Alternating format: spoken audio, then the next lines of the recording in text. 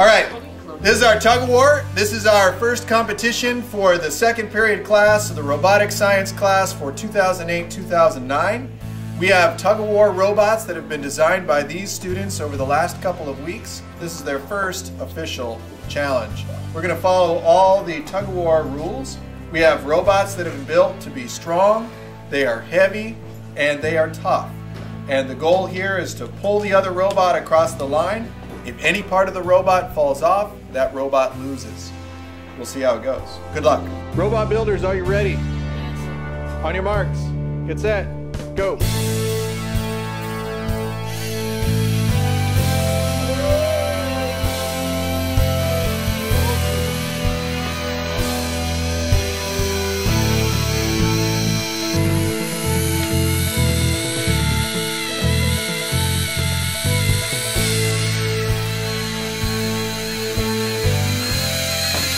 You have a stalled motor right here. This motor isn't turning. That means that it's taking away the electricity right out of the battery. Ready. Okay, everyone scoot back away from the table. On your marks, get set, go.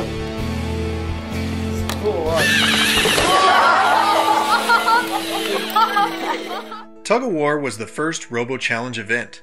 The original Tug of War rules were developed in 2001 in order to have a competition that would allow students of all ages to participate and still leave room for plenty of creative engineering. Since 2001, hundreds of students have participated in Robo Challenge Tug of War events. To this day, it continues to be one of our most popular competitions. Who's gonna win? Chicken noodle. Chicken noodle. Usually chicken noodles. At Robo Challenge events, we've seen great tug of war robots built by students of all ages. We've had robots built by kindergartners, elementary school students, junior high and high school students, college students, and even postgraduates. We've seen designs that were very large and incredibly complex, and others that were very small and simple. Tug of war is a great way to introduce and apply many basic ideas of mathematics and science in a fun, competitive, open-ended challenge. This video includes information such as the rules of tug of war, how to run matches, and ideas for building simple tugbots. For additional information and resources, I highly recommend that you check out the Robo Challenge website. Just do a Google search for Robo Challenge and take a look at the tutorials page to find more information.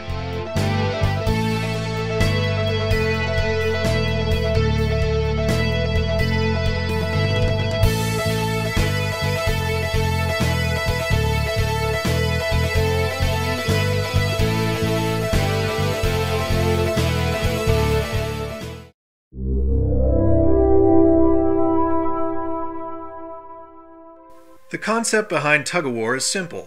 Two robots pull on opposite ends of a string, attempting to pull the other robot to the middle. The robot that reaches the middle first loses. The winner is often the strongest robot, but many factors determine which robot wins. There is no guaranteed best design for tug of war. The basic rules include a maximum mass of 1 kilogram. That's 1,000 grams. The robot must be safe. The robot must have a legal way to connect the tow string. The string must be connected to the robot so that no part of the robot extends past the paperclip in the direction of the opponent's robot. In other words, the string must be attached to the side of the robot facing the opponent. Here are some examples of correct ways to attach the string to your robot. Here are some examples of ways that would not be legal in a tug-of-war match. It is legal for your robot to have its own string, to extend the string that is used as the tow string. In this case, the string that you add is considered to be part of your robot. In other words, if any part of that string crosses the line, your robot also loses. The robot must wait 5 seconds before pulling, and the robot loses the trial if any part of it comes off.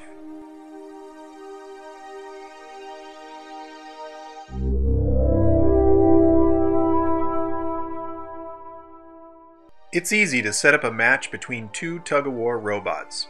Running a competition with several robots can require a little more preparation, but is also not terribly difficult. 90% of the time, the winner in a tug-of-war match is very easy to determine. One robot will pull the other across the line. Only rarely do you need to use rules governing ties or awkward situations. Tug-of-war can be run in a variety of situations. Nearly any room can be used, as long as there is a smooth surface or some level tables. Tug-of-war competitions can also be run outdoors. To make tug-of-war a nice spectator event, it is useful to have seating or bleachers, or an elevated stage. College lecture halls work nicely. At a minimum, the following supplies are necessary: a string, 2 paper clips, and a flat surface. You may also need a ruler and a stopwatch. The string should be measured so that the 2 paper clips are securely tied about 2 feet or 60 centimeters apart. It is helpful to have a mark at the midpoint of the string and a taped line on the table or flat surface. For other ideas and advice about how to run matches and tournaments, see the tutorial page on the Robo Challenge website. There you'll also get information about how to handle difficult situations that may come up in tug-of-war.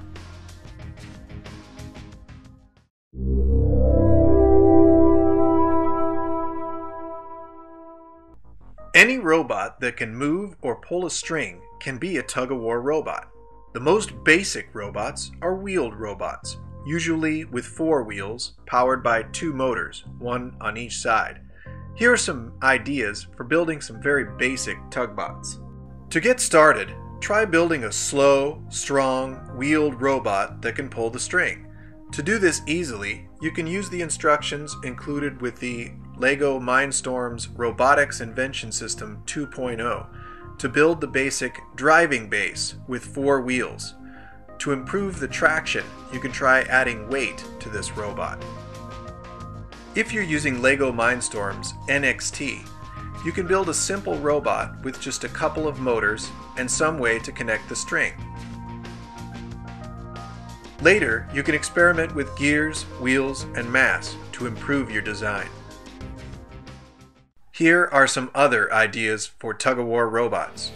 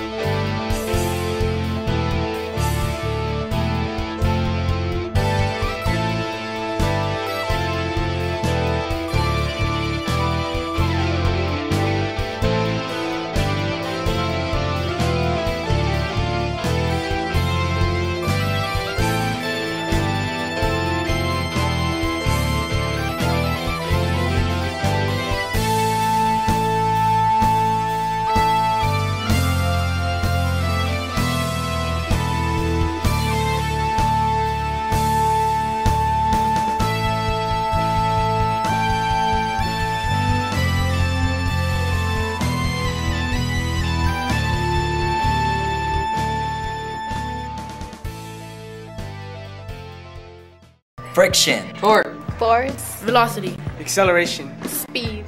Balance. Unbalanced forces. Strategy. Communication. Design. Creativity. Planning.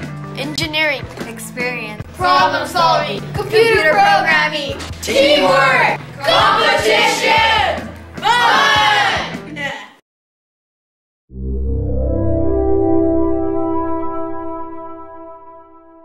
For additional information and access to resources, visit the Tug-of-War tutorial page. Try some of the links for advice on how to build different robots, programming, and how to run competitions. Good luck with your Tug-of-War robots.